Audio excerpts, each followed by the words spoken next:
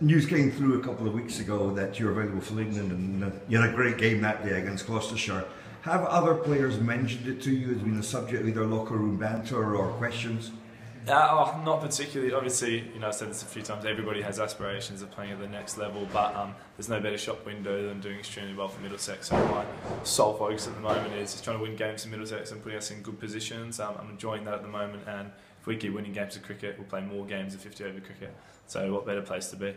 Now, the last two games that has in you play, you've guided the team home. You've come in with a game still in the balance, but you've managed to play, perhaps you could say, in the first-class cricket in a white ball environment. Do you play more or less your normal game on these occasions?